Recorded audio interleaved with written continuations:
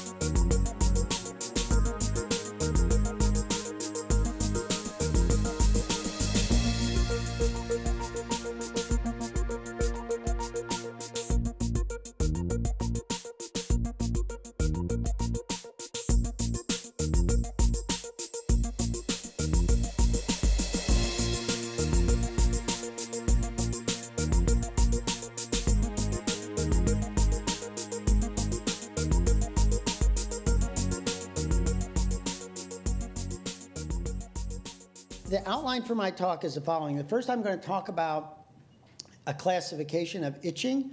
It's sort of how doctors who see patients who itch categorize them, how we think about them. Because the first step in sort of understanding disease is putting diseases in groups and then classifying them in a way that you can make a diagnosis based on the patient's laboratory tests, physical findings, and their history.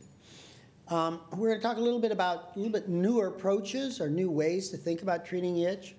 And then I'm going to begin the discussion of chronic itching and the nervous system to just sort of from the patient side explain what's going on. And then Dr. Steinhoff will pick up from there and actually explain the science of the nervous system and the inflammatory system in the skin and how it results in us having itch. Okay, so first question, is itch important? Well, it turns out about 2% of all the visits to dermatologists are for itching. That's 1 out of 50. And that doesn't count itchy disease like hives and eczema. That's just itch. And if you talk to someone who has chronic itching, their quality of life is about the same as someone who's on hemodialysis. So they have a pretty difficult time with a lot of activities. Quality of life is a way of measuring the impact of a disease on a person that's comparable from one disease to another. So you can do a quality of life analysis on a patient with disease A and compare it to disease B, and they're comparable. So this quality of life is important, and it's important for dermatologists because we don't have endpoints of our diseases where people have heart attacks, they have fatalities, like other specialties do. So we have to rely on the patient's perception of their disease and how the disease affects them. So dermatology and dermatologic science ends up being a very patient-centered practice. Okay. The problem with treating itch is that we do not have any specific itch blockers. That's actually our job here at UCSF over the next decade to help find these. So we actually use drugs to treat itching that were made for other reasons. And they kind of happen to work sometimes, but often not well enough. So we're left with no really specific drugs to treat itching. None of them were made with itch pathways or the understanding of itch in mind. So we're really just piecing together things that we figure out happen to work. Okay. I'm going to talk a little bit about how itch affects people psychologically. And when we see patients with chronic itching, they come in with a sort of psychological profile where they're both desperate and helpless. So they're desperate because all the treatments that have been done before have failed. Patients often tell us that if we can't help them, they'll kill themselves because the itching is so tormenting. I've had one patient commit suicide from itching that I was unable to control.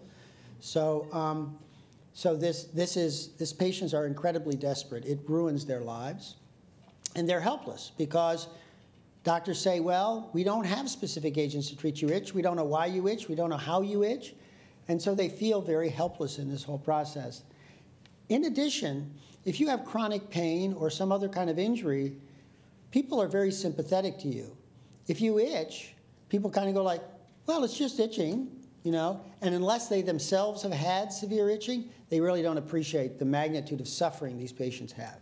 So it's against this background that those of us who study this think about this.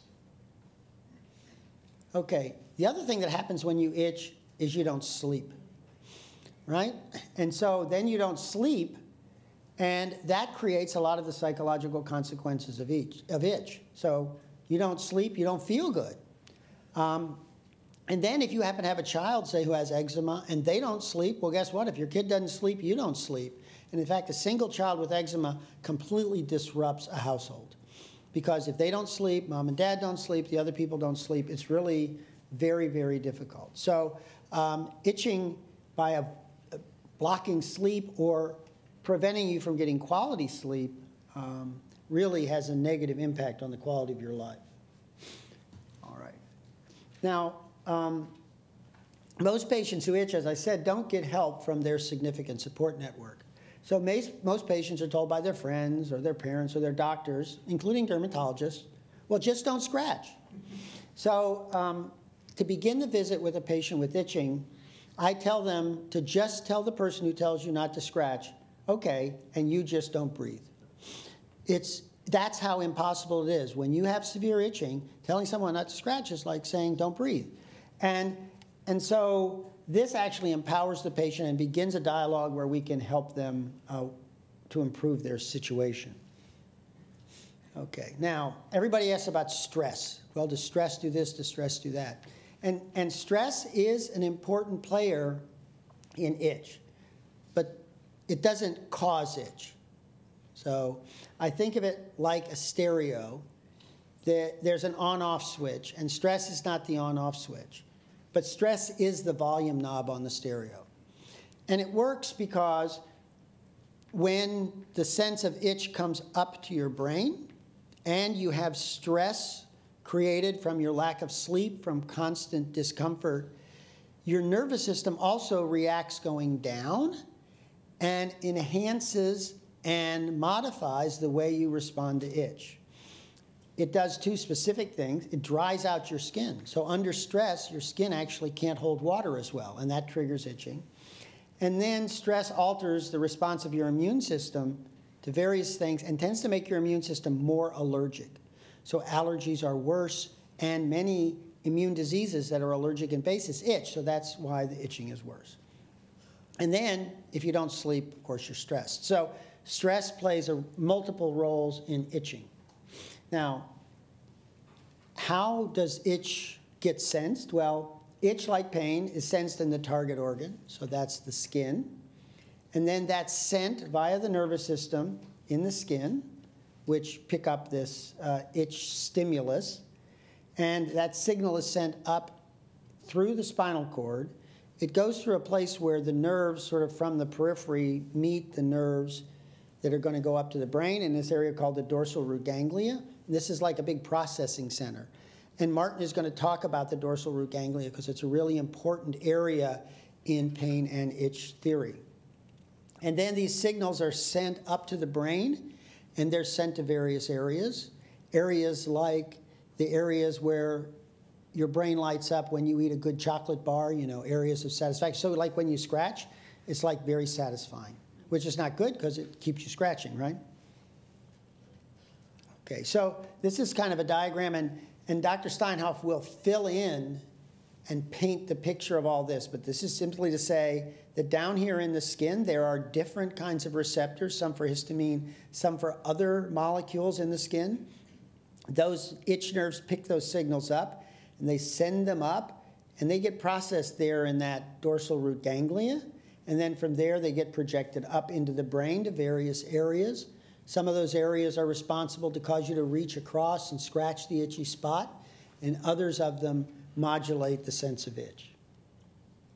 Okay, now I'm going to go through a few cases and describe to you how a doctor would think about these patients with itching and how we've developed a classification system that allows us to divide itch into different categories so we can think about what causes it. So this is a woman who's had eczema her whole life. She got a new soap, supposedly mild. Now she's got a lot of rash and itching, mostly here in the crooks of her elbows and knees, in the place where patients with eczema get their itching, here and here. And you can see that despite the fact that her skin is really inflamed, she keeps scratching and doesn't stop. So I would ask doctors, what's the most effective treatment for this kind of itching? And often patients are given antihistamines.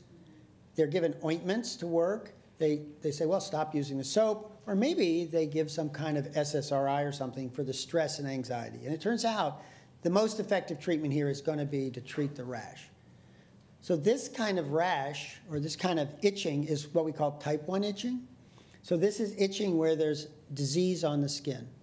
And the treatment for this, in this case, the patient has itching associated with an inflammatory disease, their eczema, and the management is to treat the rash, right? So you make the rash go away, the itching goes away. So if the patient has itching from eczema, treat the eczema. Now this seems incredibly simple, but in fact is often not done. Patients come in and say, I itch a lot, and the doctors spend a lot of time giving them pills to antihistamines and things like that, and they really don't take care of their skin disease. So while it seems really simple, it's very basic and important. Okay, now this is a more complicated patient. Patient had hereditary polycystic kidney disease. They've lost their kidneys function, so they have chronic renal failure. They're on dialysis, and dialysis patients get a lot of bad itching. And when they itch, they scratch their skin in a very specific way that makes bumps with little warty centers, and we have a name for that disease. We call it Curley's disease. And I would ask the doctors, well, how do you treat this? Here's what it looks like. There's the peritoneal dialysis bag. And you see these raised up bumps with a little horny center in there, and so a dermatologist should recognize that that patient has renal failure. So this is what we call type 2 itch. And this is itching where the skin is normal. So this patient has normal skin, but has a lot of itching due to their metabolic disease. So this is itch with what we call only secondary lesions. So they really don't have a rash there. All the rash they've got, they made by scratching. And if you see a patient like this and you look on the center part of their back where they can't reach, it looks normal. And these are all the kinds of things that cause these kind of itches with no rash. But, as Dr. Steinhoff will tell you, each of these causes of itch may be produced by a completely different mechanism.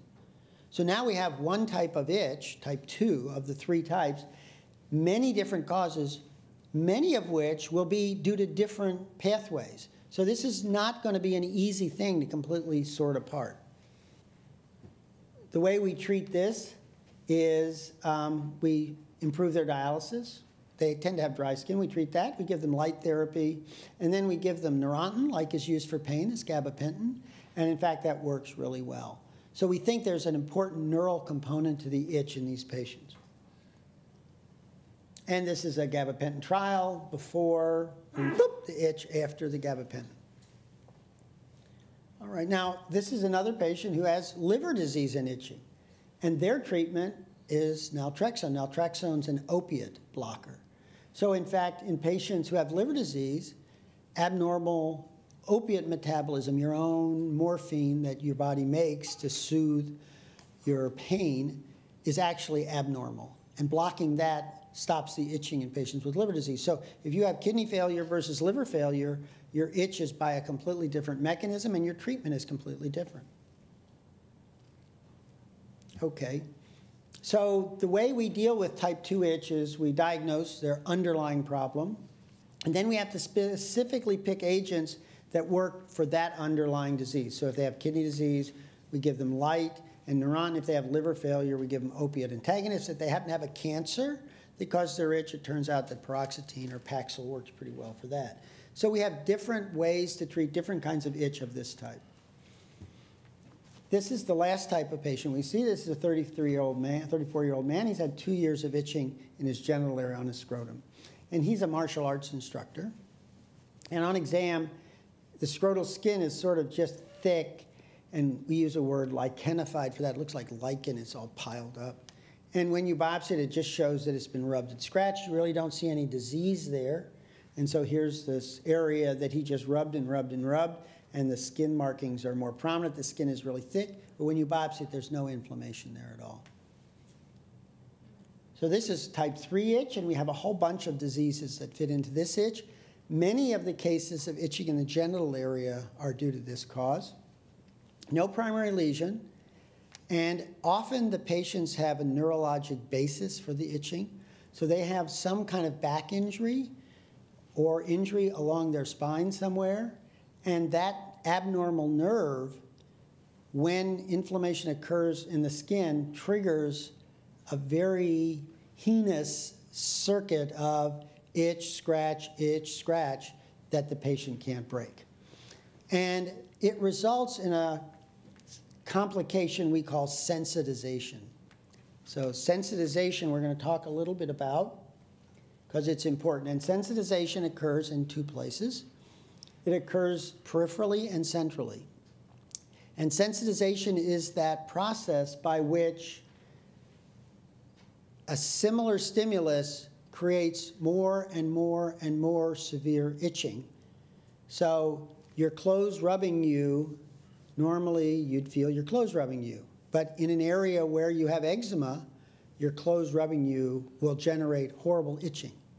So the nerves are sensitized. And it works in several different ways. The peripheral nerves get hypersensitive to stimuli, and they react abnormally to inflammatory mediators. So the researchers in Dr. Steinhoff's group have shown that things that should be causing pain are causing itch. So patients who have eczema and scratch where they should be feeling pain, it just makes them feel more and more itching, and they just keep scratching and scratching. And areas where the nerves are already irritated are very susceptible to getting this phenomenon of sensitization. In addition, remember that dorsal root ganglion we talked about? Once you have chronic itching, anatomic changes occur in the dorsal root ganglion. You actually hardwire the sense of itch into your spine. So it's kind of like the phantom limb, you know? You've got this ulcer on your leg, it hurts like crazy. So somebody says, okay, we'll cut your leg off. Cut your leg off, and it still hurts the same because the pain had moved from that ulcer up into your dorsal root ganglion here. It got centralized, and that happens with itching. And that's why managing itching is such a challenge, because now you've got this central sensitization. So we have peripheral and central sensitization. So chronic itch is learned, and it's anatomically fixed in the central nervous system, specifically in the dorsal root ganglia. So this is really one of the reasons that managing itch is so tough. Okay, so how do we treat this patient? Well, we try to stabilize his back. We tell him to get a new chair, maybe get some physical therapy, get some acupuncture. We give him some local anti-inflammatories, and we use things like lidocaine or capsaicin, which blocks an itch signal, things to locally stop the nerves from overreacting. And we use oral agents like Neurontin, pregabalin, that's Cymbalta, which you hear advertised for fibromyalgia on TV, that are normally used to treat neuropathic problems. And the patients do better with this. So we're treating that sensitization that's occurring back there in the dorsal root ganglia. Okay. So this is now what we talked about, group 1 itch, group 2 itch, group 3 itch, or if you want to think about it graphically, the skin interacting with the immune system, that's type 1 itch, itch on inflamed skin. The skin nerve sensing something that triggers itching, that's the skin nerve axis. And then lastly, the nervous system and the immune system talking together, making this chronic itch scratch. So that's our 3 groups of itch. We now have a large group of medicines we can use, opiate blockers, central agents, light therapy, agents that act on the nervous system. And you see antihistamines, which are what everybody uses all the time. They're a small group up here in the corner that we use.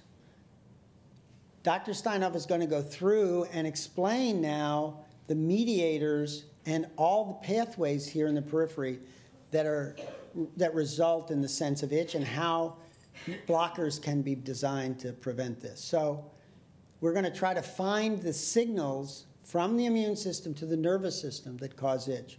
We're going to try to understand the molecules that bind to the nerves in the skin and trigger itch, sort of the itch receptor. And we're going to try to find the signaling molecules in the central nervous system that transmit the sensation of itch from the periphery up to the brain. So Dr. Steinhoff's lab has bit off this big chunk here to try to elucidate all these aspects so we can understand how itch in the periphery ends up being sensed in the brain. So thank you very much.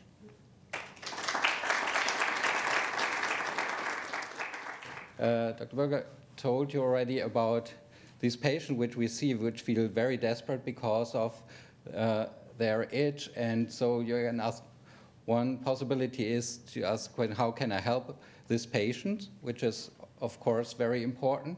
And you can also go into another perspective and ask, okay, what brings this patient here? What kind of mechanisms are behind this itch, so that we can understand this itch better and then treat each subtype of itch better and more efficient.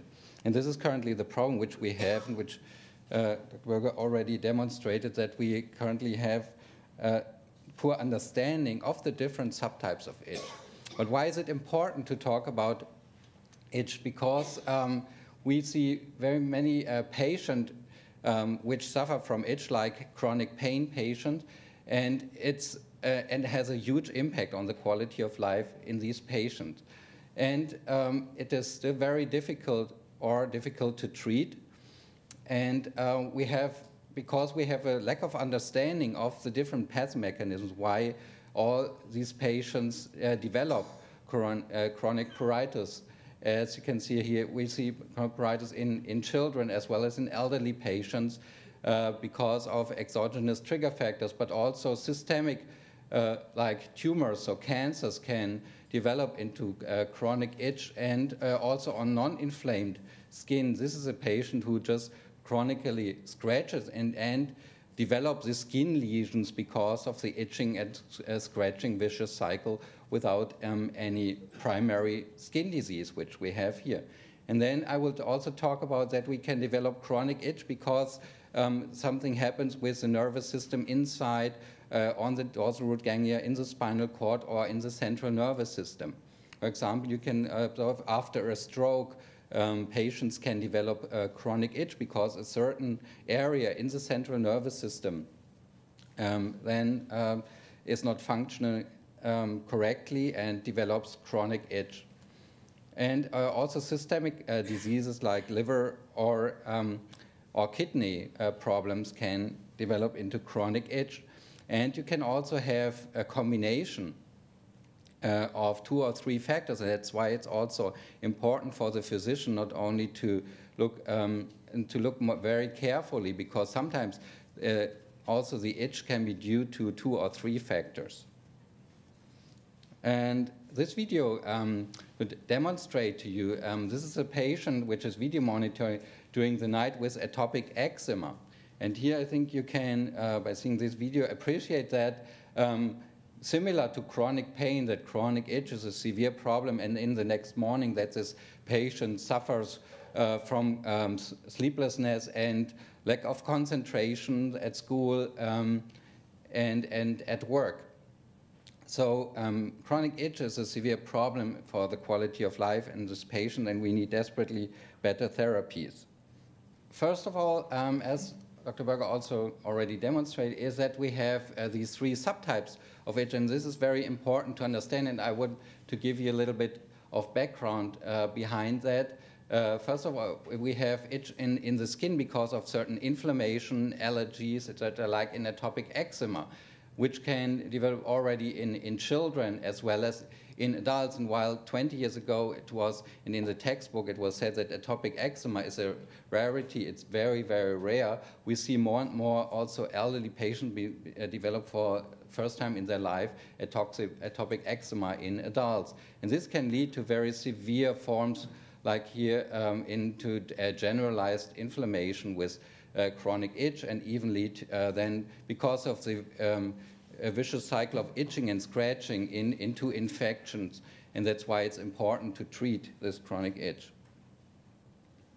But itch can also come from the inside, for example, based on medications and due to autoimmune diseases, but also infections as I said, renal problems, liver problems, and different kind of tumors can lead to generalized forms of itch. And the what is very specific for the systemic itch is that it's more symmetric than the localized itch and more generalized. And this gives you also a hint in the history taking whether itch is more likely coming from the inside or from the outside, or based on inflammation. And very important also in respect to localized itch is that this is a patient, for example, which only develops a localized itch on the forearm or on the legs because of an impingement problem after an accident. And a couple of years after this impingement and impairment of the function of the bone, which puts pressure on your nerves in the spinal cord or in the dorsal root ganglia nerves, then can develop to an itch sensation in the skin. And then because of the chronic rubbing and scratching, you can see then secondarily these skin lesions. So many factors like impingements and injury and also osteoporosis in the cervical area or spinal area can lead to these kind of forms of neuropathic itch, how we call that. And in elderly patients, also very important to consider are always stroke or CNS problems, for example. Strokes can lead to forms of chronic itch in certain areas.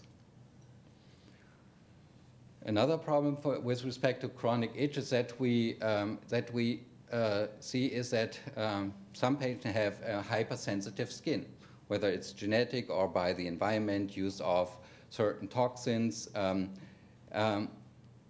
They develop this what we call hyperkinesis, which is an exaggerated itch sensation. So when you have something on it which is normally not itchy, but then becomes very itchy. For example, bee sting for some patients, it's a 2-minute itch. For others, it lasts for hours or days. So we have different kinds of skin, and we develop different responses to the skin, to plants. So we have a different form of sensing this. And then we start to scratch, and sometimes we start to scratch our skin off because sometimes the itch, there's itch relief when we go deep enough in order to suppress by scratching behavior. But there's also other forms which are important to know. Some patients have a certain sensitivity for itch, so a wind blow or wool fiber on the skin normally does not induce any itching for us, but in some patients, wool fibers or even a wind blow can be sufficient enough to induce a chronic itch cycle. Then you start to scratch, and it starts, and the next morning you have developed your eczema. So this is important, I understand, because this can be also is important to know in order to treat and to prevent it. So we have also xerotic skin. So we know during aging process we produce less lipids, and then these kind of crackles, which then can be developed, which are not always visible, but can produce severe itching. So in order to understand this, we first need to ask the question, why do we itch, and why do not all skin diseases itch? Because these are all kinds of inflammation, diseases with inflammation. But in these patients, we only seen 1 of 40 or 50 with rosacea. For example, they describe chronic itching. It's more a stinging, burning, or pain sensation, but less itch. So the question is, why does some diseases, the nervous system, percept pain or stinging, burning, and not itch? Other diseases are 100% pruritic, such as atopic dermatitis, while in other diseases, which are also very chronic, widely spread inflammatory, only a certain percentage experiences pruritus. So there must be differences in our skin and in the mediators which are released during this inflammatory process. And we want to learn more about these mediators which are released in this area, because then we can treat very specifically here the pain and the itch in this patient. Maybe we need different kinds of treatment for this patient and for this patient for itch. And itch is also important to know and to keep under control, because in atopic dermatitis, for example, you can see here, appreciate that this patient scratched very severely his face because of the itch, and then developed because of a viral infection and severe eczema, which is then more hard to treat. So it's important also in dermatology that we get this itch under control. So this cartoon shows you an overview of all the levels which are important in understanding pruritus. Namely, we have the skin, which is a kind of a barrier for danger signaling from the outside, like toxins, from microbes, scabies, fungi, bacteria, from house dust mite allergens, plants. So it keeps us the skin under control. And then we have, because we have the nerves here in the skin, which then tell our central nervous system that there's some danger in the outside, and that this skin has to do something about it. Maybe scratching to get rid of the parasite. So, and this nerve signals here to the dorsal root ganglia, which Dr. Berger already mentioned, which is a very tiny spot here, but very important, because it's the factory which produces all the proteins which then respond to all the trigger factors of itch, which can be released. We all know histamine as a trigger factor of itch, but I will show you that there are many other mediators in the skin which can also are as important as histamine and maybe future targets for therapy, and explain why antihistamine in many of the cases don't work. So these kind of mediators are important, and they are responded here in the dorsal root ganglia, and then transmitted to the spinal cord, and the spinal cord brings the whole information into our brain and tells the brain, okay, there's something dangerous, itchy on the skin, so do something about it. And the problem is that we still have a very poor understanding of all the mediators, the receptors, and the circuits which are going on in the central nervous system. And even this is practically a black box. We don't know very much about the mediators and circuits and receptors in the CNS. So first of all, what we have to appreciate is that probably histamine is not the only itch mediator, that we have to understand more about the other mediators and the other pathway which are involved in itching. And then we can find new therapies. So this picture shows you the distribution of the nerve in the skin, and you can see that up to the upper epidermis, our skin is highly innervated, and these little green areas are the sensory nerves which stick into our skin and then give the information to the CNS, okay, there's something itchy on our skin. So this is a picture of this kind of nerve ending which we have in our skin. And currently scientists all over the world are trying to figure out is what leads to the itch in the skin, and what kind of mediators transport the itch sensation to the brain in order to tell the brain to scratch. Because if we know all these mediators and receptors, then we can treat our patients better. So we know that already in the skin, many cells can release itch mediators like keratinocytes, even blood vessel cells and immune cells. And they activate certain receptors here on the nerve ending. And you can see in the nerve ending, we don't have only the histamine receptor, but many, many different kind of receptors and which can be activated, for example, by pH changes or by formalin, which is in many makeups, or in, but also that can respond, for example, to menthol, and that's why we use menthol as an antipruritic, because if this ion channel gets activated, it shuts down our itch signaling. So we have receptors which are propruritic, which enhance the itch, but also which can silence the itch. And also very interesting is that these receptors here in the nerve endings are some kind of promiscuous, because they can, on the one hand, they have been found because they can respond to touch and then lead to touch sensation and pain. But then certain groups have found out that also certain medications can activate these touch receptors and then induce itch. So a receptor which is originally there for touch in our skin can also mediate itch if it's activated by another mediator, like a medication, for example.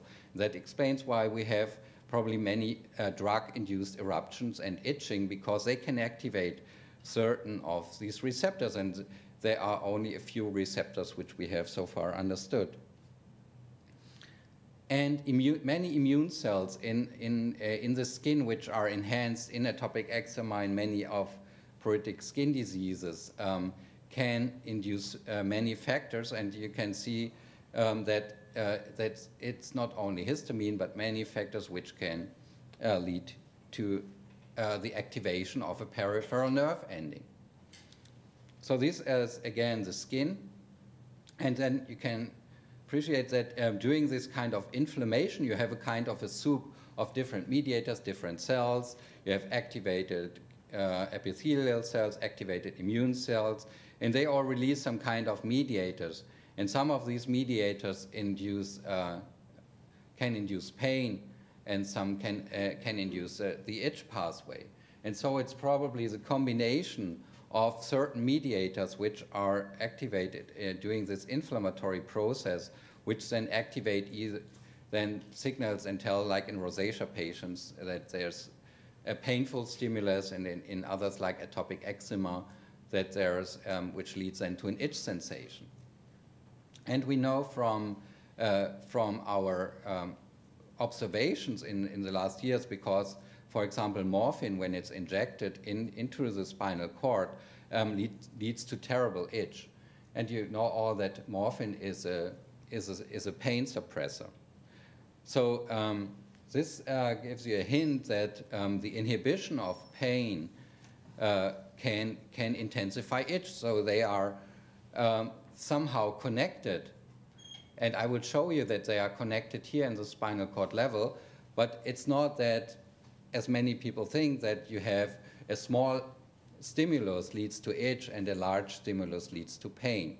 So they are more like twins, so each is an individual, they are somehow connected, but it's not that the itch is only the small brother of pain, and so each is individual.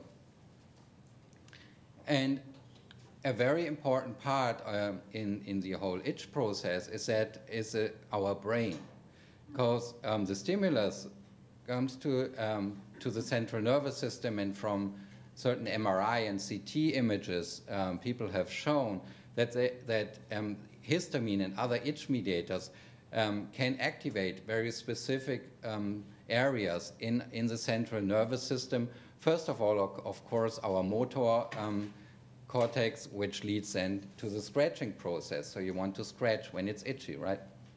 That's also what animals do. And but also we have activation of certain other centers which are involved in the emotional or intensification of itch, and also in the emotional part like suffering, or also with respect to compulsive scratching. And that explains that when patients also behave differently, that some patients are more depressive, and in compulsive scratching, also there's activation of a pleasure reward area, where people say, okay, it's so great if I just scratch my skin off, it feels great. So there's, because in certain parts of our brain that can lead to pleasureness of scratching, and that's why it's, in these patients it's much more difficult to treat and to break this itch scratch cycle. So the brain is a very important part in our itching process. And so far we don't know really in which area, which mediator and which receptor is important. Nobody has shown that so far, neither in mice or in humans, and so this is still a black box. We just know that certain drugs which we use, which Dr. Berger mentioned, that they probably work either in the spinal cord or in the brain. So we all know that histamine is a classical mediator, and we use histamine 1 receptors, blockers, antihistamines, to treat itch. But in the last few years, very importantly, they have other histamine receptors have been cloned and described and have been shown that they are also involved in itch. And this may explain why in certain diseases the antihistamines which you use, like Benadryl, are not sufficient or effective, because maybe histamine is important, but here in this disease the histamine 4 receptor is more important, or histamine 3 receptor, or a combination. So we are currently at the beginning of understanding, and pharmaceutical companies are currently developing drugs and in clinical trials also to block these other histamine pathways, and maybe one day we have a better therapy by a combination of these receptor blockers. And I already have told you that we have these kind of promiscuous receptors which are normally respond to touch and then lead to pain, but the same receptors, when they are activated by medication, they can lead to itch, and so they use a certain receptor. And so far we have not learned about all the mechanisms. This is the only receptor which we currently know. But here it's a little bit more easy, because if you skip the drug, then mostly the itch resolves, as it's not the case in many of other chronic itches. And what I will show you in the next few minutes is that a very important part in our understanding of pathophysiology of histamine-independent itch are proteases. And proteases make 5% of our whole genome, and so they're very abundant from the brain to in all organs, and the skin is full of proteases, and also house dust mite allergens are partly proteases. Cowhage has a lot of proteases, and even animals or bacteria, fungi, use proteases in order to enter the skin and maybe produce the itch. And there are certain receptors in our skin which can be activated by these proteases. So from research, in order to make better therapies, we have to understand the pathomechanism. So how does that work? So what we did in the last few years with respect to proteases in atopic dermatitis was that, for example, we use microdialysis. So this is kind of like acupuncture in the skin. So you put these needles into the skin and then can measure concentration of certain mediators like histamine or proteases, and measure the concentration in this disease and say, okay, in this disease we have a high concentration of histamine, in the other disease we have a high concentration of a protease. And therefore here we need to use an antihistamine, and here we need to use a protease inhibitor. So these kind of things give us a better understanding of, in order to develop new therapies. And interestingly, from the proteases, it was already described in Science and Nature in the 50s by Arthur and Shelley that using cowhage and uses spiculae of cowhage, that proteases are very important itch mediators. But that has been forgotten for a very long time. And then with years here at UCSF, it was then found that there's a receptor defined as part 2, which then may be activated by proteases, and involved in this itch process, and there are companies currently which develop antagonists against this receptor in order to block this protease-induced itch.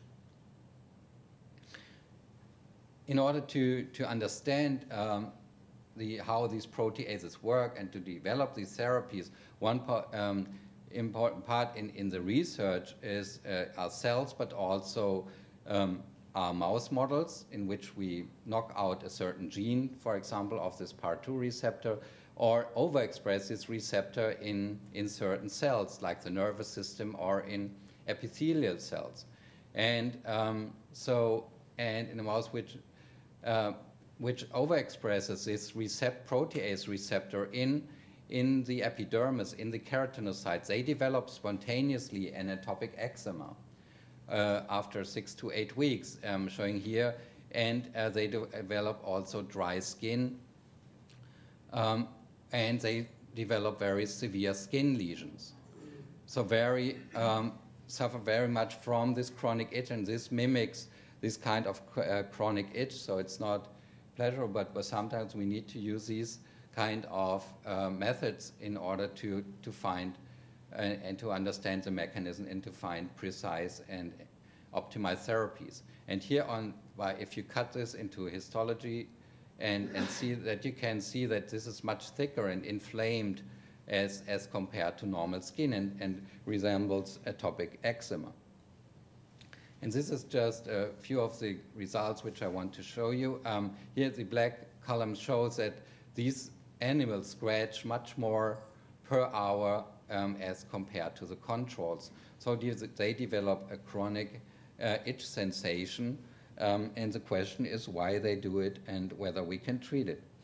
And one of the answers, which is very important also for our understanding currently of the itch process in the skin and what Dr. Berger mentioned as peripheral sensitization, is that these mice develop much more nerves in the skin and in the epidermis. So they develop what I said at the beginning, this hypersensitive skin, which then a wind blow or fiber or a minimal stimulus can lead to chronic itching and scratching in these mice.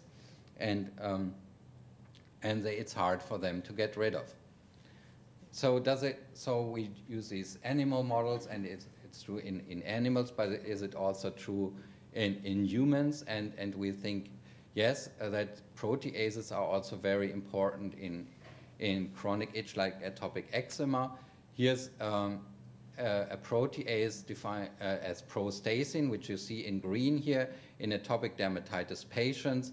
You can see this green that area of this protein, which is not in normal human beings, healthy humans. So, and also the receptor, which is in green, is not so much expressed in healthy skin, but severely expressed in atopic eczema. Thing is that we have proteases and protease receptors which are upregulated and then can lead to the aggravation of itch.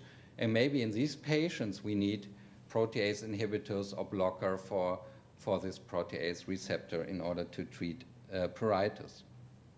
So this cartoon summarizes what we think about histamine-independent itch, and protease is only one example. So we have proteases from house dust mite, from bacteria, from toxin, fungi, and also released upon stimulation by epithelial cells. Then we have many immune cells in the skin which lead to activation of certain receptors. And then we have the release of growth factors which then lead to nerve sprouting and then leading to hypersensitive skin. So this is an example which shows you that there are many itch pathways, and as I have shown you at the beginning, that there's not only one treatment for itch, because we have these kind of stimulators, and we not only have histamine and proteases, but also in many inflammatory skin diseases we have cytokines which are released by many immune cells. And in the last part I want to show you that also the immune cells itself in inflammatory skin diseases can produce itch. And this is a cytokine which they are defined as interleukin 1 to 3. We now have 36 cytokines. This is interleukin 31. And interleukin 31 is interesting because in mice, when you overexpress interleukin 31, these mice develop spontaneously an atopic eczema, severe pruritus. And so the question is that important? And we think yes, because a couple of years ago, it has been shown for the first time that also that a cytokine is involved in familial related chronic pruritus. So there are families who have localized pruritus, and the question always was, why do in this family do they have all family members this itch and scratch vicious cycle? Because they overexpress a certain receptor, which is called oncostatin M receptor, and this is part of the interleukin 31 receptor complex. And so this kind of cytokine receptor is the first receptor which has been demonstrated that if you overexpress, have much more of this receptor activated in your skin, that in these families the patients develop a chronic eczema. So that tells us that this interleukin 31 cytokine may be important for the development of chronic pruritus. And as in these patients with atopic dermatitis, atopic eczema, we know, we ask the question whether this may be also important. This is a mouse study which shows you that if you inject interleukin 31 into mice, that these mice develop a severe scratching behavior and also develop severe itch. And in these patients, if you take patients with atopic dermatitis or different chronic diseases and compare that to healthy skin, you can see that while in healthy skin, there's no interleukin 31 or interleukin 31 receptor, while in other diseases, psoriasis, you have a little bit more of the receptor, but in atopic eczema, you have severe upregulation of interleukin 31 and its receptor. So this is an example of a cytokine which is probably involved in the development of chronic itch in atopic eczema and in chronic pruritic diseases. And also here in other chronic itch patients, this cytokine may be an important part. And as Dr. Berger has already elucidated, is that that the dorsal root ganglia and the spinal cord are important to talk to the CNS and for the aggravation of itch, because if you upregulate in the dorsal ganglia or in the spinal cord these kind of itch mediators and the receptors, you can develop a chronic itch process and intractable itch, and so that you have activation in the skin, but then aggravation in the spinal cord, and then aggravation in the brain, which then leads to the vicious cycle of itching and scratching. So in the last slides, I just want to emphasize what kind of mediators, what are the mediators which we know nowadays in these areas which could be future targets for therapy.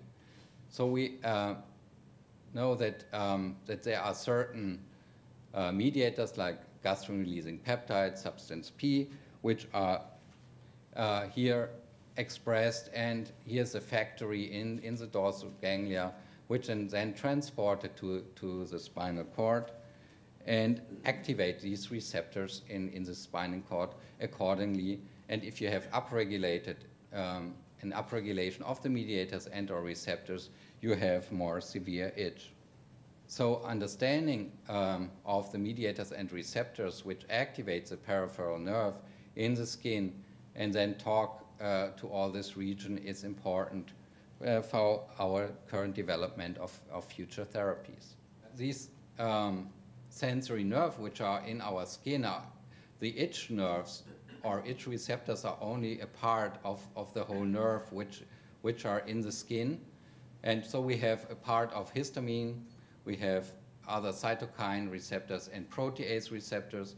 And so you can appreciate that when you activate with histamine, you activate the histamine pathway, but if histamine is not important in this disease, then the histamine receptors are also not important, and then you need to treat the other receptors.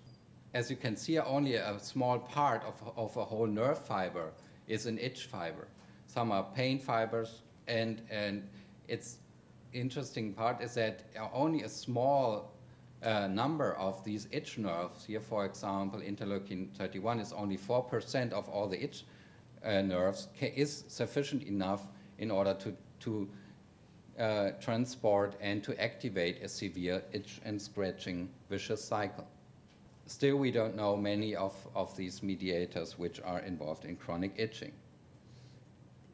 So this gives you a hint that when we have these patients which have acute atopic eczema, then lead by a vicious cycle of itching and scratching, can also lead to the chronification of itch, because we have these different levels in the skin, and the spinal cord, and in the central nervous system, which can aggravate this vicious cycle of itching and scratching. And still we don't understand clearly what brings this patient to chronification and then to develop a better therapy. Some drugs I just want to show you and to emphasize why it's important that I have told you all this and went into the nervous system and spinal cord and the brain is because many of the medications which we currently use, and maybe also to use for your chronic treatment of itch, like naltrexone or gabapentin, pregabalin, are work here on these nerve in the spinal cord, and therefore this is an important part to study also in the future to understand better the pathophysiology of itch. So why do we itch and why do we scratch? You know that scratching is like in pain, the pain withdrawal effect. So when you have fire, you make a withdrawal effect because it's painful. The scratching is also a response of our central nervous system to get rid of the itch. And so scratching helps because it activates certain nerve fibers. And in the spinal cord, these pain nerve fibers can suppress the itching. That's how it works, that we can suppress the itch by the scratch.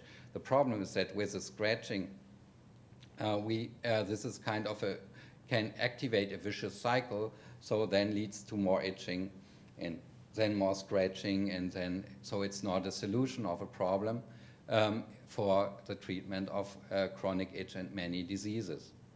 And and all these molecules which I have shown to you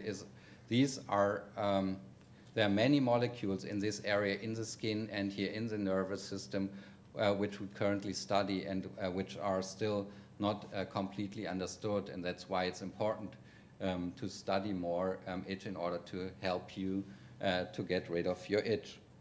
Thank you very much for your interest.